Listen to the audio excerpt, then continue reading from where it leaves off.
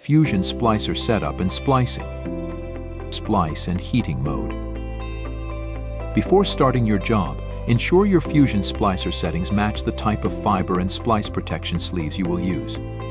Let's begin by selecting the correct splice mode. Navigate to the main menu, select Splice mode, and choose the appropriate mode based on your fibers. You can also leave it in auto mode to let the splicer detect the fiber type automatically.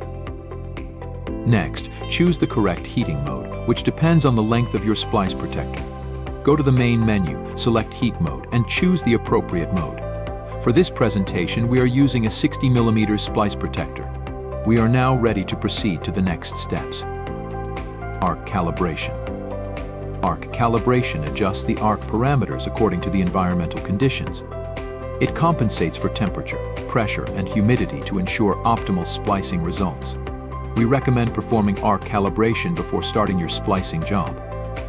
To initiate the procedure, go to the main menu, select Maintenance, and then Arc Calibration.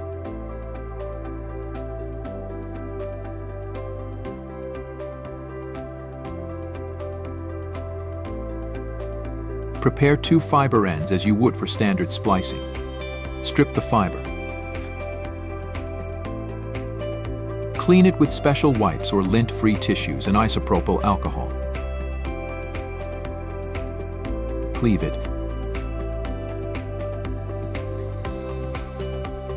And place it into the splicer. Repeat the same procedure for the other fiber. With the fibers correctly positioned in the splicer, close the lid and start the calibration. The splicer will bring the fibers to the splicing point and melt them back. Based on the melt back distance, it will calibrate the splicing parameters. Once the procedure is complete, you should see the operation complete message and green numbers on the screen. If not, repeat the procedure. Our calibration may need to be run a few times before completion. We are now ready to proceed to the next steps. Splicing. Before starting your splice job, ensure you have selected the appropriate splice and heating modes and performed arc calibration if required. Verify these settings in the workbench interface.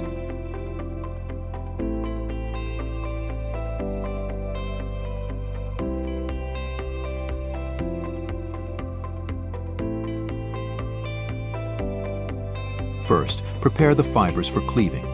Remove any coatings and strength members, then strip the fiber to expose the bare glass, approximately an inch or 2. Clean it with special wipes or lint-free tissues and isopropyl alcohol and place it into the cleaver. The cleaver holder has 3 grooves. The large one for single ruggedized cables such as 2 or 3 mm patch cords, the one in the middle for a 900 micron cables, and the one at the bottom for 250 micron cables. For our fiber, we will use the bottom groove. Adjust the placement of the coating edge to determine the cleave length based on the splice protector length. Once cleaved, carefully transfer the fiber into the splicer. The fiber end should sit between the line of the electrodes and the edge of the V groove. Repeat this procedure for the other fiber, remembering to put the splice protector on before stripping and cleaving.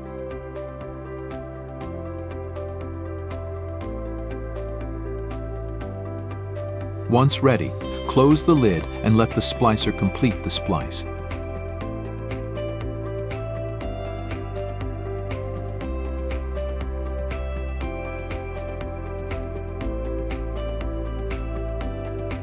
Next, carefully move the splice protector closer to the fiber holder. Release the fiber on both ends and position the splice protector in the middle of the splice. Transfer the fiber into the heater.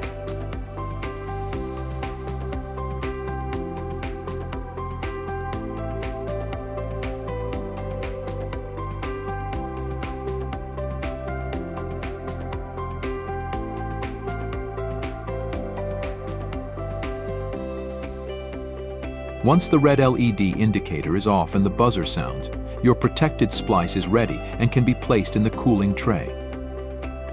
The splicing procedure is now complete.